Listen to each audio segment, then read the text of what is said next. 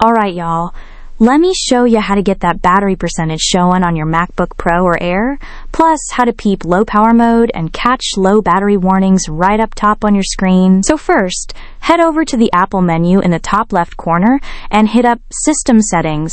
Next, click on Menu Bar and make sure there's a check mark next to Battery. Then hit up Battery Options and flip that toggle to show percentages. Boom, that's it. Smash Done to lock it in. Now you'll see that little battery icon up on your menu bar with the percentage. But hey, if you want to take it up a notch, you can also toss that battery percentage into your control center and even right on your desktop like I got on mine. To drop it in the control center, tap on Edit Controls, then scroll or search for battery in the list. Tap the battery icon to add it. Easy.